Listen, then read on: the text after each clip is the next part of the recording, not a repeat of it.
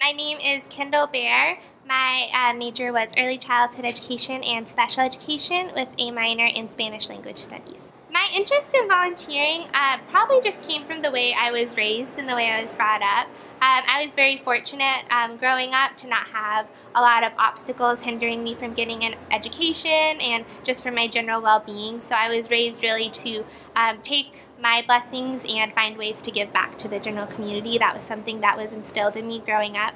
So and that was one of the reasons I wanted to be an educator to begin with. Just the more I got involved here at ASU, the more opportunities that were presented to me to be involved and to volunteer, and that's just something that's always brought me joy and brought me fulfillment. As far as service learning goes, it was something I was really unfamiliar with until I took the USL class here at ASU, and that I thought was a great way to take my passion for volunteering and being involved within the community and helping others and use it or combine it with my passion for education and helping others to better their lives through education. I thought it was a great way to combine those two skills to give my future students not only a quality education, but the knowledge and skill set that they need to go out in their community and affect positive change.